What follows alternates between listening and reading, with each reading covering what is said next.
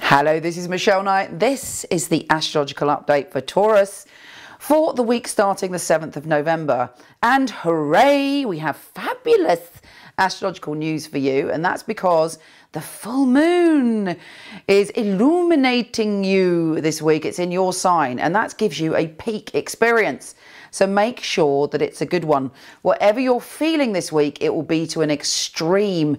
You're suddenly feeling desires that perhaps you've kept hidden from yourself.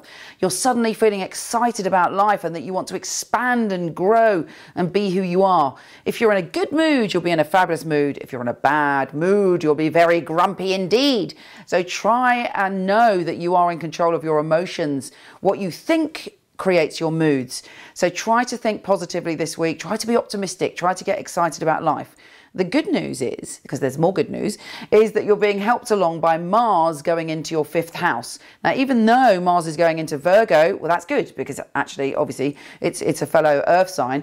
It's not dragging you down and making you sensible like it is some other signs. It's actually filling you up with fun and frivolity in your 5th house. You're like, yes, I want to have fun. I want to play. I want to surf on the moon's energy, and I want to really express myself and indulge myself in the pleasures of the flesh and the pleasures of food and really feast on life. So try not to go to too many extremes, but look out for some good times. Now be careful you're not reckless. You are also feeling a bit fearless, so you might decide to do something like bungee jumping, which I wouldn't necessarily recommend, but you're just feeling like, yes, I want to feel the adrenaline of life within me this week. So just be a little bit cautious.